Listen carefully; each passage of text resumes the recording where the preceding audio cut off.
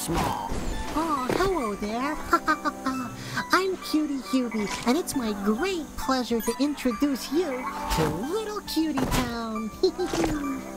We're a nice, peaceful society full of cute little 1-inch tall guys who love each other. Oh, fantastic! You've decided to take a look around Little Cutie Town. Oh, I'm so excited for you to see everything Little Cutie Town has to offer. Oh my god! Oh no, you're destroying everything! Oh my god, you're so big! I didn't realize how big you were compared to our town. Oh my god, it's really obvious now. I just didn't realize how much damage you do. Oh my god, I shouldn't have invited you in. Oh my god, what did I do? That's my childhood home. You just stepped on some puppies. Oh my god, this sucks so much. You're just walking around knocking down buildings. Oh no.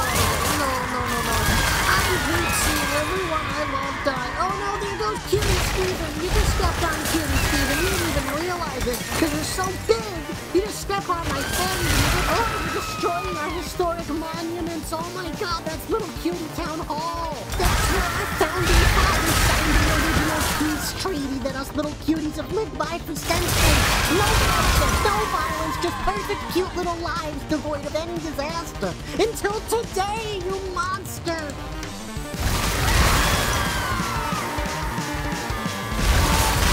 Okay, that's it. That's my whole town, my whole little cutie town's ruined. You've ruined the whole city. All my friends are dead. I'm the only last little cutie alive, and I am going to kill myself. I guarantee it. As soon as you walk away, I'm gonna be so depressed I just pop a gun in my own head and I die. I'm just gonna fucking die. How's that sound? No more living for me. I don't want to be alive. My whole town and home is gone and dead, and you did it. It's your fault. I know I invited you in, but you should have realized you're so big. You're gonna ruin things. You should have told me. I didn't think about it. I'm kind of dumb sometimes, but you're not as dumb as me, I assume, so you should have said, hey, I'm not gonna go in there. I don't want to stomp on shit like a big Godzilla. Not for me. Not what I want to do with my life. I don't want to go kill everybody. That's what you should have said. Instead, you just did it. You walked in and you knocked over entire buildings. Everyone's dead now. I am so sad.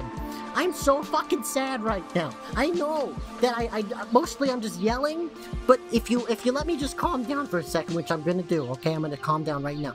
I am so fucking sad. I'm so fucking depressed now.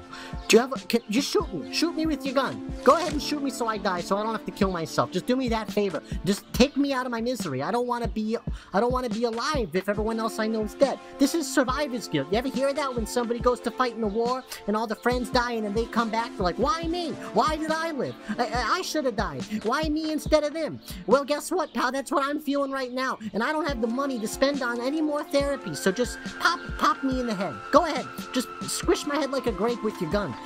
Please, just pop me. Come on. I want to die. Come on, do it. Shoot me. I am totally ready to go. What am I going to do? Just hang out here in the broken city? I'm gonna hold my friends' corpses and say, oh, I miss you. I love you so much, and now you're dead. No, I'm not going to fucking do that. I just want to die. Come on, kill me. Come on, do it. Okay, yeah, he wanted to die. I could tell. You did the right thing. It's his fault for living in such a tiny little city.